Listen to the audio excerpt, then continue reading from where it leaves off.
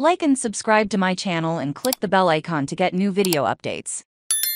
Man City ready. Erling Haaland speaks after £150 million reveal. Man City are preparing to start talks with Erling Haaland over a new contract, sources told Football Insider. The 22-year-old's current contract runs until the summer of 2027, but City are keen to reward Haaland for his sensational debut season and to extend his stay for another 2 years. However, the release clause in Haaland's deal is understood to have been removed when Pep Guardiola signed a 2-year contract extension with City in November 2022. City used the £51 million release clause in Haaland's contract with Borussia Dortmund to bring him to the Etihad Stadium last summer, and the Premier League champions will be keen to ensure no other club can benefit from a similar clause. Going forward, 4-1 win over Arsenal on Wednesday night set Mohamed Salah's record for most Premier League goals in a single season. With 38 goals in 32 games,